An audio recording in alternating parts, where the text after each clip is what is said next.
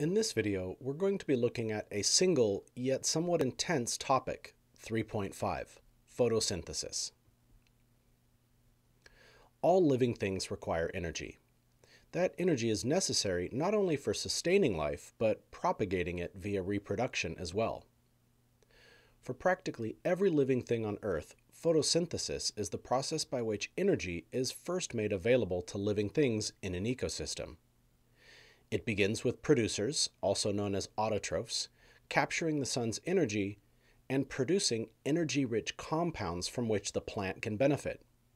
Of course, when a plant is eaten by an animal, those compounds are transferred to the animal. In this presentation, we're going to be exploring the reactions and steps of the two-stage process of photosynthesis. Our current understanding of the origins of photosynthesis, based on evidence that's been collected, is that photosynthesis originated as early as 3.4 billion years ago. Before the evolution of photosynthesis, virtually no gaseous oxygen existed in the Earth's atmosphere. Therefore, since oxygenic photosynthesis is the primary source of atmospheric oxygen, the so-called Great Oxygenation Event, which resulted in the first accumulation of oxygen gas in the atmosphere, didn't begin until 2.4 to 2.5 billion years ago. Over the course of more than a billion years, atmospheric oxygen levels remained relatively low because Earth's oceans were absorbing most of the gas. But in the last billion years, as the ocean's capacity for dissolved oxygen maxed out, oxygen finally began to build up to much more significant levels in the atmosphere. This diagram shows the range of estimates, red being a high estimate and green being low, for the amount of oxygen in the atmosphere over that period of time. Before proceeding, here's an interesting note about that spike in oxygen observed about 300 to 360 million years ago. This time in Earth's history was known as the Carboniferous and was characterized by extensive forests covering much of the Earth's surface. As those plants photosynthesized, they removed vast quantities of carbon dioxide from the atmosphere and released equally vast quantities of oxygen. As they died out and were subjected to geologic processes such as intense heat and pressure underground, they gave rise to the fossil fuel that we know today as coal. Photosynthesis likely evolved in organisms not unlike modern-day cyanobacteria. Cyanobacteria are prokaryotic organisms that carry out oxygenic photosynthesis in much the same way as plants and algae do. Prokaryotic organisms like them were likely involved in serial endosymbiosis that gave rise to the ancestors of all plants and algae. As a result of nuclear fusion, the sun produces a variety and range of electromagnetic radiation. For example, we can perceive infrared radiation as the sun's warmth. Destructive ultraviolet radiation, thankfully, is mostly blocked by the Earth's ozone layer. But visible light is the range of electromagnetic radiation that we can perceive with our eyes. Based on the wavelength, we perceive different colors of this visible light. Blues, purples, and violets exist in the shorter wavelength, higher energy region, while reds and oranges are found in the longer wavelength, lower energy portion. Collectively, all wavelengths of light combine to produce white light. It is this visible light that plants rely upon for photosynthesis. Of the visible light that reaches the Earth's surface, only a tiny fraction of it is used in photosynthesis.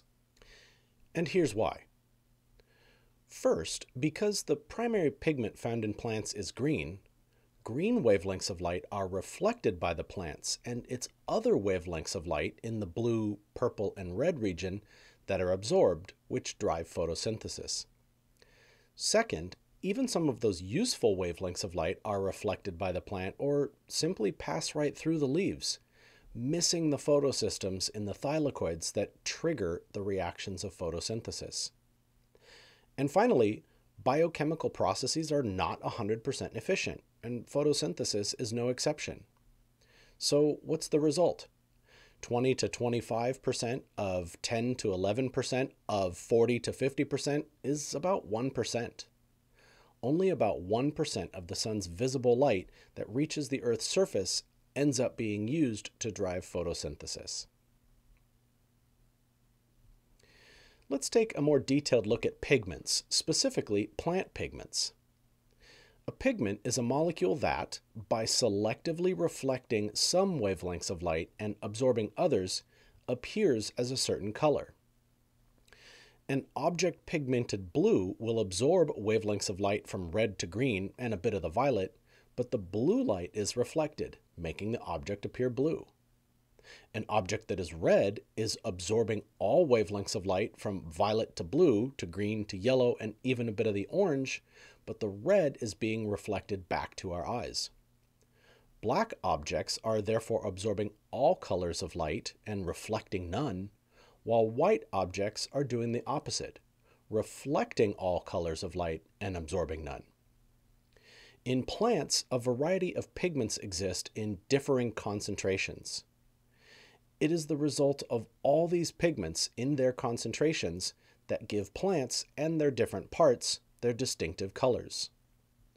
While there are many more plant pigments than this chart demonstrates, the selective absorption and reflection of 5 different pigments are shown.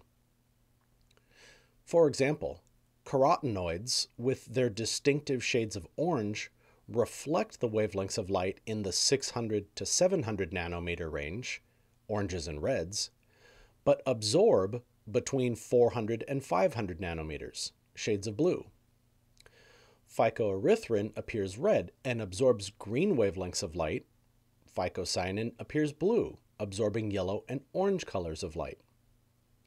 Those 3 examples, along with many others like yellow xanthophylls, blue anthocyanins, and yellow-red betalains, are collectively referred to as accessory pigments. The remaining 2 pigments, and the ones most often found in the greatest concentration in plants, resulting in their predominantly green color, are chlorophylls. The 2 main types of chlorophyll are chlorophyll A, a green-blue pigment, and chlorophyll B, which is lime green in color. These 2 pigments vary only slightly in the ring portion of their structure, but both have long hydrophobic tails that act to anchor them into a phospholipid bilayer. Chlorophyll A specifically is the main pigment that is responsible for initiating the reactions of photosynthesis for nearly all photosynthetic organisms. It absorbs light primarily in the red and blue-violet wavelengths.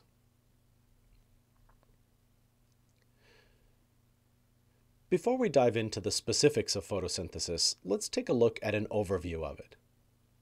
The reactants of photosynthesis are carbon dioxide and water. Plants obtain the carbon dioxide they need from the atmosphere and water through their root system. Light energy from the sun is what drives the energy-storing endergonic reactions.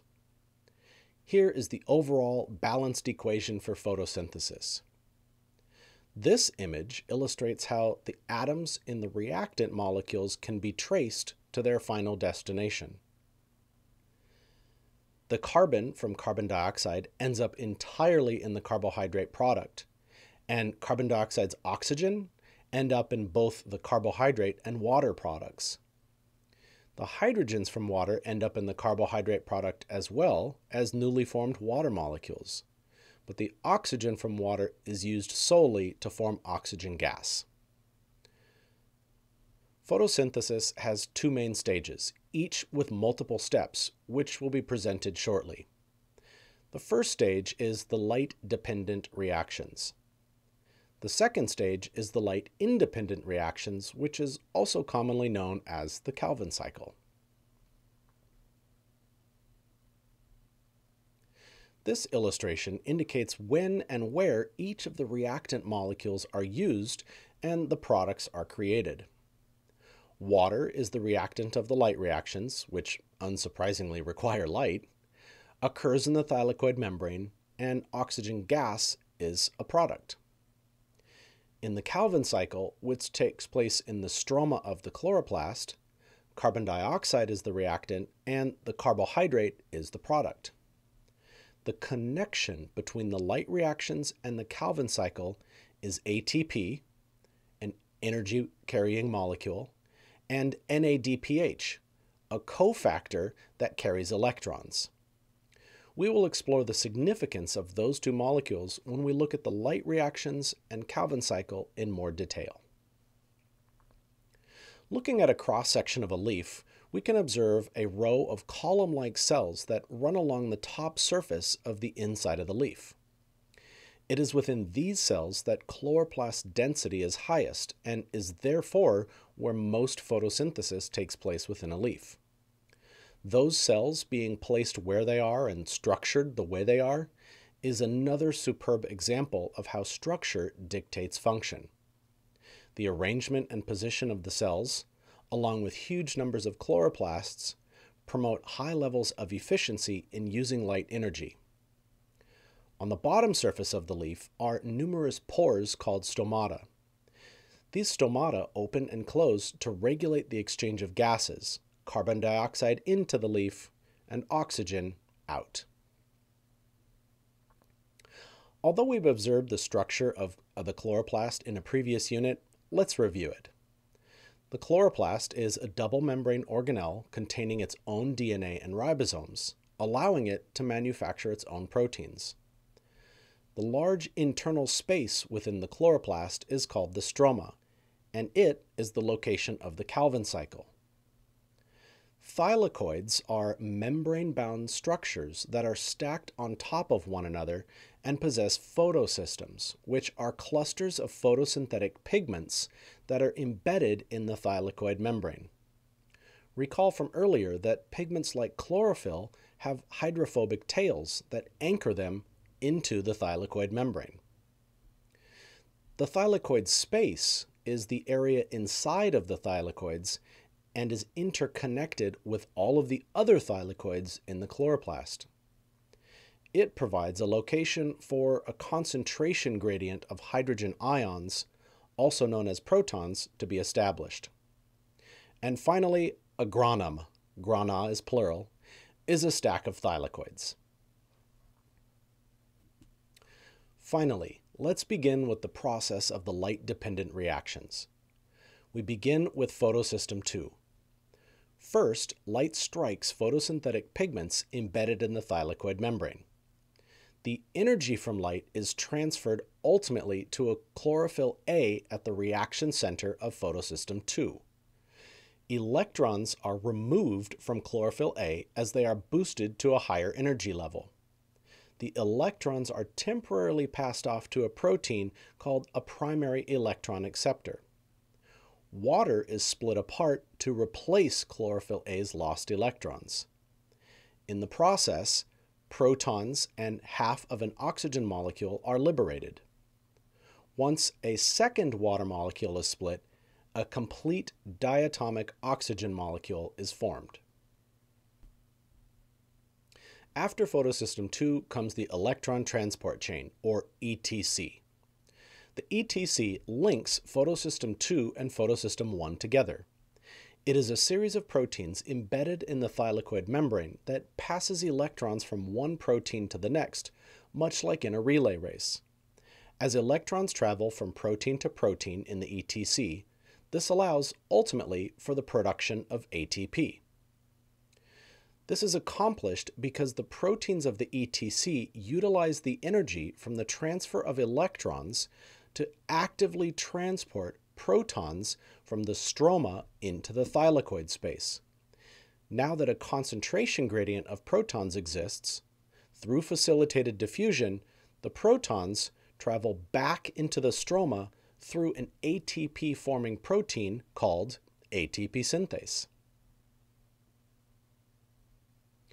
The final part of the light-dependent reactions involves photosystem 1.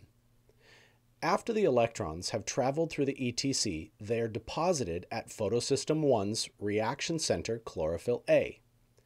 Again, excited by light, they are boosted to a higher energy level just as before. This time, however, the electrons are transferred to an electron carrier called NADP+.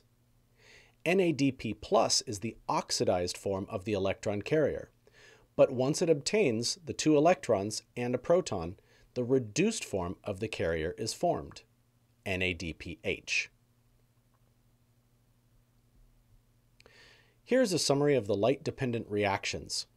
Water is a reactant and is consumed by the light-dependent reactions, and oxygen gas is a product, which ultimately is released into the atmosphere. The light-dependent reactions also formed NADPH, electron carriers, and ATP, high-energy molecules. The ATP and NADPH, however, are temporary since they're going to be used up in the forthcoming Calvin cycle. For this reason, we do not identify ATP and NADPH as net products of photosynthesis. Now, let's take a look at a short animation from our textbook that will take us through the steps of the light reactions of photosynthesis. Zooming into a chloroplast, we see these flattened membranous sacs called thylakoids. Here, light energy is converted to chemical energy in the first phase of photosynthesis, the light reactions. The 2 green structures you see here are photosystems, large complexes of proteins and chlorophyll that capture light energy. An electron transport chain connects the 2 photosystems. Notice the small mobile electron carriers that shuttle electrons from one large complex to another. Now let's take a closer look at the steps of the light reactions. The photosystem on the left absorbs light energy, exciting electrons that enter the electron transport chain. Electrons are replaced with electrons stripped from water, creating oxygen as a byproduct. The energized electrons flow down the electron transport chain, releasing energy that is used to pump hydrogen ions, the blue balls, into the thylakoid. In the photosystem on the right, light energy excites electrons, and this time the electrons are captured by an electron carrier molecule, NADPH. The high concentration of hydrogen ions inside the thylakoid powers ATP synthase, producing ATPs. The light reactions in the thylakoid have produced 2 energy products, ATP and NADPH, that will now power the production of sugar in the Calvin cycle. If you wish, now might be a good time to pause the video and review all that you have learned so far. The light-independent reactions, or Calvin cycle, takes place in the stroma of the chloroplast. ATP from the light reactions provides the energy necessary to power the Calvin cycle, and NADPH delivers the electrons that originally came from water that are necessary for the formation of new covalent bonds to build organic molecules. The Calvin cycle is a 3-stage process that includes carbon fixation, reduction, and regeneration of the CO2 acceptor. Let's take a look at each of those stages individually.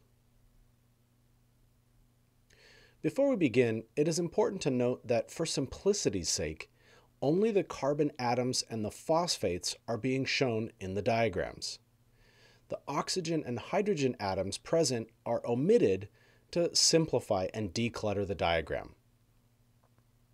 Carbon fixation involves carbon dioxide that has entered the leaf from the atmosphere through the leaf stomata.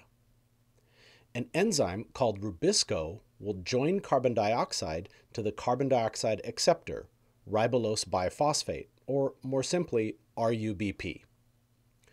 RUBP is a 5-carbon molecule containing 2 phosphates. Once the 6th carbon is added from carbon dioxide, that unstable 6-carbon 2-phosphate molecule breaks down. The result is 6 molecules, each of which contains 3 carbons and a single phosphate. In the reduction stage, ATP is broken down so that each of those 3 carbon molecules can be phosphorylated again. Now, each of those 3 carbon molecules has 2 phosphates. Next, NADPH delivers electrons to the 3 carbon molecules, which are rearranged and lose a phosphate group. The result of this transformation is 6 molecules of glyceraldehyde 3-phosphate, or G3P. One of the G3P molecules exits the Calvin cycle, while the remaining 5 move on to complete it. Before taking a look at the final stage of the Calvin cycle, now would be a good time to note what's going to happen to the now oxidized NADP+ molecules as well as the ADPs and free phosphates. They will return to the light reactions to be reconstructed so they can be sent back to the Calvin cycle to allow the process to continue. The final stage of the Calvin cycle, and unarguably the most complex, is regeneration of the CO2 acceptor, RUBP. This stage utilizes more of the ATP from the light reactions to rearrange the 5 G3P molecules into 3 molecules of RUBP. And now the Calvin cycle may continue. Just like before, the ADP and free phosphates will return to the light reactions to be rebuilt. At this point, it is important to note that although the Calvin cycle does not require light, it does require products from the light reactions.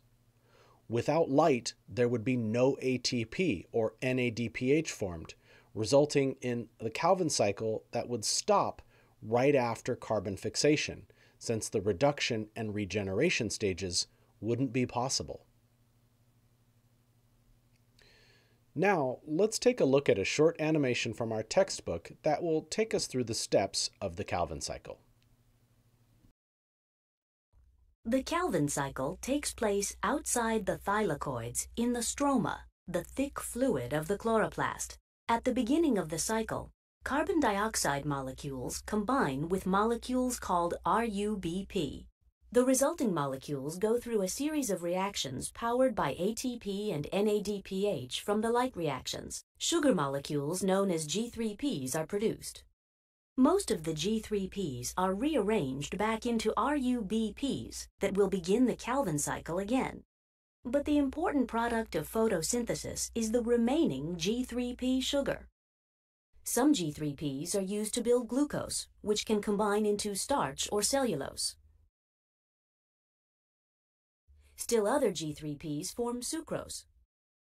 And some of the sugar is broken down by cellular respiration using oxygen in the plant's own mitochondria, generating ATPs that can power other work of the plant. Excess oxygen diffuses out of the leaf through the pores, while more carbon dioxide enters. With 3 simple ingredients, carbon dioxide, water, and light, plants produce sugar and oxygen by photosynthesis, powering plant metabolism and ultimately providing your fuel as well. Just as before, now might be a good time to pause the video to review what you've learned so far.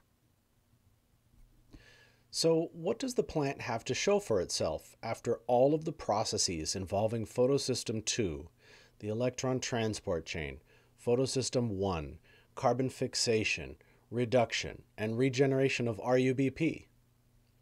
A single molecule of G3P. A second round of the light reactions and the Calvin cycle would yield a second G3P molecule, which could be joined to the first one to form monosaccharides like fructose and glucose. As the animation showed, G3P can also contribute to the formation of starch, a storage carbohydrate for plants. G3P is also involved in the metabolic pathways that yield pentose sugars, like the ribose and deoxyribose found in RNA and DNA respectively. But G3P is more than just a foundation molecule for carbohydrates. G3P also participates in metabolic pathways that produce glycerol and fatty acids, necessary for the construction of lipids. More than that, G3P is also part of the metabolic pathways that form metabolites like oxaloacetate and pyruvate that can be used in the formation of amino acids. Additionally, some of those amino acids that were made possible by G3P are reactants in metabolic pathways that yield the nitrogenous bases found in DNA and RNA. Photosynthesis is about far more than plants producing sugars. Photosynthesis makes possible all of the building blocks that go into the formation of every macromolecule of life: carbohydrates, proteins, lipids, and nucleic acids. The process of photosynthesis, as we have observed, is called C3 photosynthesis. C3 photosynthesis occurs in 85% of all land plants, but there are other variations of photosynthesis. A plant's stomata are not only necessary for the exchange of gases, but are also important in allowing water to evaporate from the plant's leaves. Plants will regulate the size of stomata to slow down or speed up the evaporative process, which effectively regulates photosynthesis. However, on particularly hot and dry days, if a plant loses too much water from its stomata, then it runs the risk of dehydration. Depending upon the severity and duration of dehydration, that could be life-threatening. In order to avoid this, plants will close their stomata. But as a side effect of this closure, carbon dioxide is no longer able to enter the leaf, and the oxygen being produced by the light reactions is trapped inside the leaf in a porous area called the spongy mesophyll. With the stomata closed, the level of carbon dioxide falls as the gas is consumed by the first stage of the Calvin cycle, and oxygen level is on the rise. The enzyme Rubisco, which is supposed to fix carbon dioxide to RUBP, will instead fix oxygen to it. The fixation of oxygen to RUBP, called photorespiration, prevents the formation of G3P molecules since no carbon is being added. While a full understanding of photorespiration and the benefits that it does carry are not fully understood by the scientific community, one thing is true. Over long periods of time, photorespiration is unsustainable since the plant would be incapable of manufacturing enough G3P to survive. Some species of plants have evolved mechanisms to minimize photorespiration. The first group of plants are called C4 plants. A C4 plant functions by first fixing carbon dioxide to an organic acid rather than directly to RUBP. This initial carbon fixation takes place in a mesophyll cell.